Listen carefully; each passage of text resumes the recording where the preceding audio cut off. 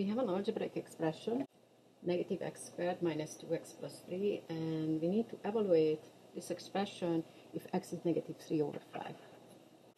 First, we're just going to replace the expression with an identical expression, only replacing the variables with little pairs of parentheses. And then when that's done, we're just going to copy the values into the parentheses. And now the problem is reduced to an order of operations problem. This minus here can be interpreted as a multiplication, so the exponentiation is the strongest one, right? We have multiplication by negative 1, exponentiation, subtraction, multiplication, and an addition. So the strongest one is squaring negative 3 over 5. Negative 3 over 5 squared is negative 3 over 5 times negative 3 over 5, and top by top, bottom by bottom will give us 9 over 25. So negative 9 over 25.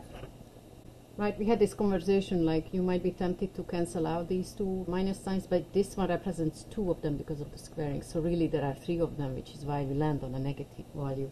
Now the minus was carried, so now we do the multiplication. 2 times negative 3 over 5. 2 is the same as 2 over 1. 2 times negative 3 is negative 6. 1 times 5 is 5. So we are subtracting negative 6 over 5. And then add the 3. Okay. So now it's addition, subtractions, left to right. So we have negative 9 over 25.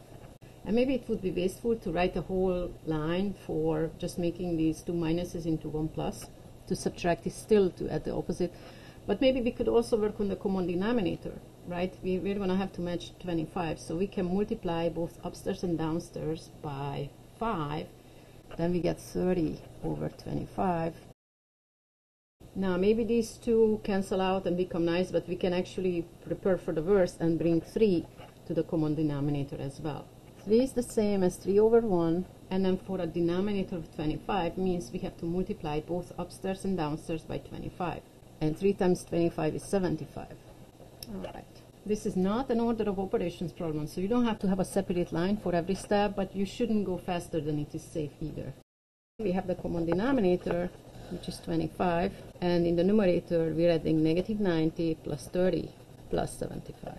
It doesn't matter what order we add, so 30 plus 75 is 105, subtract 9 is 96.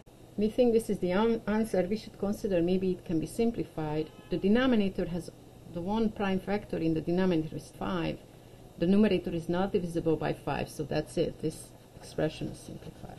Even though it's an improper fraction, we do not have to go into two mixed numbers. So this is the correct answer. Thank you for watching.